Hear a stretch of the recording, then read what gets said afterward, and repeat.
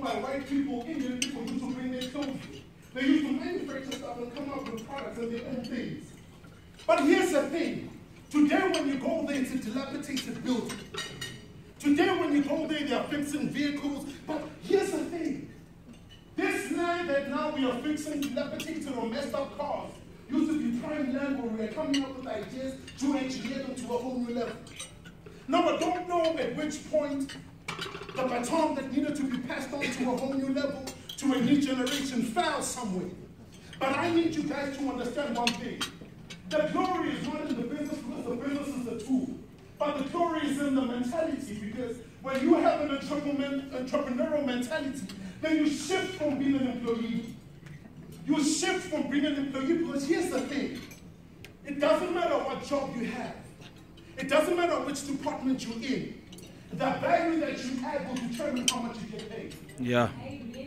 The value that you add will determine how much you get paid. At the end of the day, it's all about the time that you put in.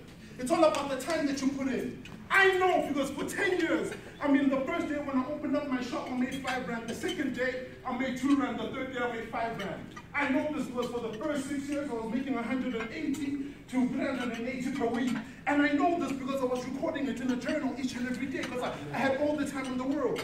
And the way my mom's garage was positioned was that you could almost see people coming from far.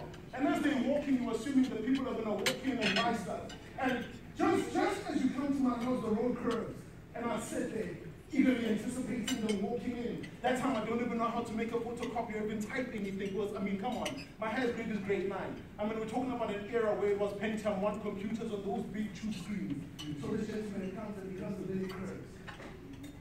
And then another lady walks in and then she says to me, and then I'm thinking to myself, yeah, I'm going to make a copy today. And she's like, oh, where can I find number 468?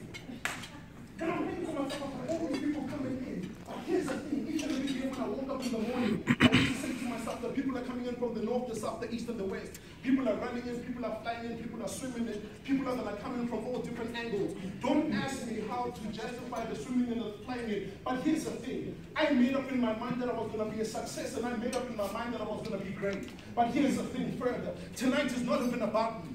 But tonight is about celebrating black excellence. Tonight is about celebrating economic development. Tonight is about celebrating economic emancipation. South Africa is a country that is 100,000 years old. Over and above the 100,000 years old, we have suffered 300 and something years worth of colonialism. Over and above the 300 years of colonialism, we have suffered over 60-something years worth of apartheid. Currently, we are 22 years in democracy going on our 23rd. So if you kind of think about it, we are in the sophomore, or living our sophomore or varsity life, in an ideal as a country. And here's the thing, if you show up today, or rather, if you show up tomorrow morning for an 8 a.m. appointment, and you show up at 8 a.m.